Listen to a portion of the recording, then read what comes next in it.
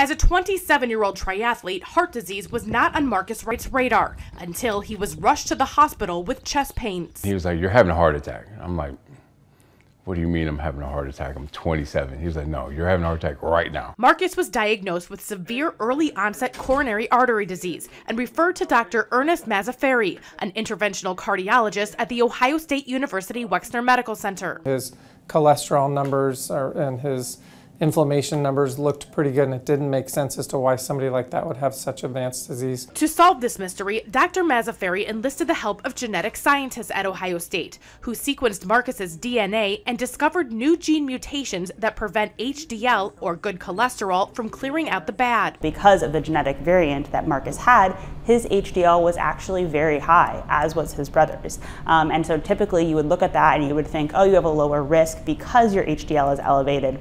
But in this individual, his elevated HDL wasn't helping him out at all. This discovery helped scientists realize that new medication could boost the function of good cholesterol, helping millions of others who don't respond well to traditional medication like statins. Showing that these variants are causing coronary artery disease actually sheds light on a new pathway that we can approach and that we can target for cholesterol-mediated therapy. Marcus's condition is severe because he inherited the gene mutations from both parents. So as scientists work to find solutions, he is comforted knowing his kids won't face the same struggles. I know my parents didn't want to give it to me, and I definitely don't want my kids to have to deal with this because they have enough stuff to live for, and this shouldn't be one of those things that they have to worry about. At the Ohio State Wexner Medical Center, this is Barb Consiglio reporting.